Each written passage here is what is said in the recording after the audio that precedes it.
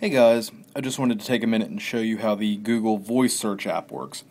Now I'm showing it to you on the iPhone, but it works just as well on the Android-based devices as well.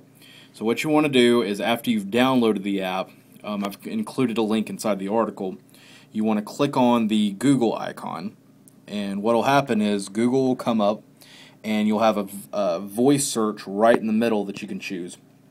After you choose this, you just speak whatever you want Google to search for. So in this first example, I'm just going to actually give it a math problem. 23 plus 16.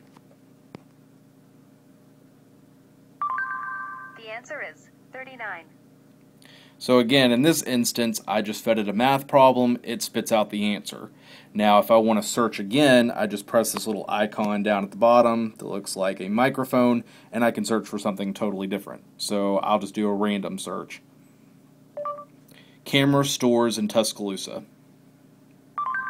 There are several listings for camera stores near Tuscaloosa.